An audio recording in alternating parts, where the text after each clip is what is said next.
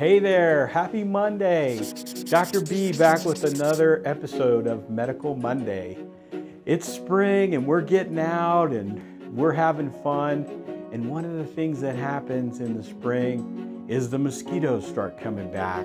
One thing you can do, and this is everybody knows, but I just want to review, it is okay to use a DEET containing insect spray, but it needs to be the 4 to 6% DEET, like the off Skintastic or the pump spray one. You cannot use regular off or Deep Woods off or 27% DEET or anything like that on the skin in that young of a child because it is dangerous.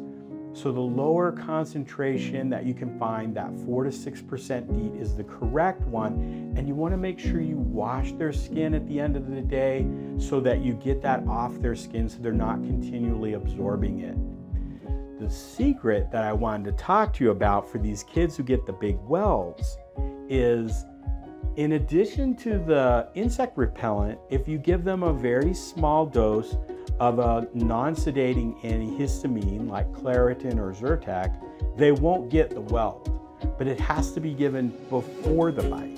So if you're going to a birthday party or they're going to a barbecue or you're going to something at 7 p.m. and you're going to be out at dusk and you know they're going to be in harm's way, you give them a very small dose of Zyrtec or Claritin and they go off to the party. They'll get bit, but they'll just get a small bite, a normal bite, because they won't have all that histamine reaction, which is what causes the big welt. Check with your pediatrician for the correct dosing. It's generally going to be about 1 milligram for every 15 pounds, but you do need to check with your doctor for specific dosing for your child. One other topic that I think is important for younger babies, and this is something that you may see, is you put your kid down for a nap and they wake up with this ginormous puffy eye. Their whole eye is swollen shut. And that happens when a baby's sleeping in his crib and gets a mosquito bite right on his eyelid. That will cause a lot of swelling. Their eye looks like it's swollen shut. We're happy to see them, but if you put a cool compress on it, it generally will go down. And the thing that would tell you they really need to be seen is if it's tender.